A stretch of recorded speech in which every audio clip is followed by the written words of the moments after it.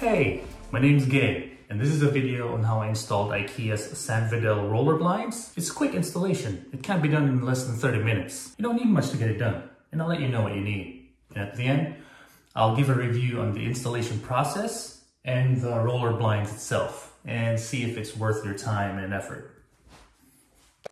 And don't forget, please like and subscribe.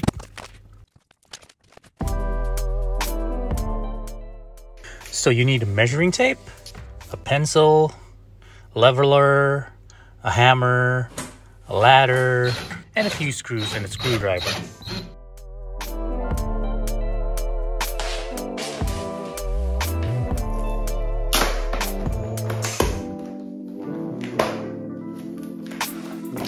So here's what's inside the packaging. The blind itself, a small box with some bits inside of it,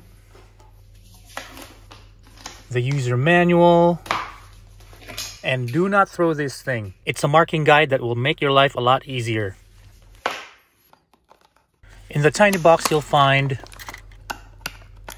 the left end of the blind. You'll notice that it has the plastic sticking out, the right end of the blind, and the tugging handle. Now get the ladder and start installing. First thing to do is measure the width of your window and find the center point, because that will be the guide for where you will place the marking tool. Now grab the marking tool and the leveler like this and start marking your screw holes. There will be crosses at the ends that will tell you where to put the pencil. Next, grab the hammer and make a dent on the marks. This will make screw driving later on a whole lot easier. Now you can start screwing on the blind ends. Make sure to not tighten it so that you can make adjustments later.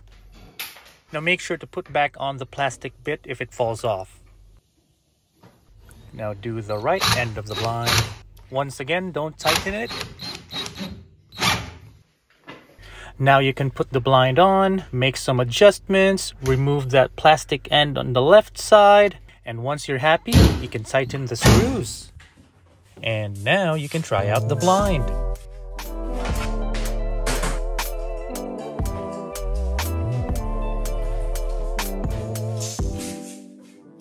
Now insert the tug fixture. Just go from the side and slide it to the middle. You're basically done.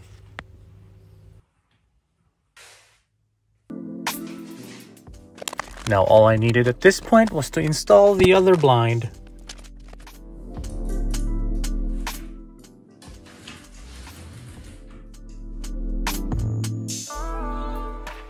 It's self-raising. Just do a quick tug. One thing I was unhappy about is that one of the blinds was defective.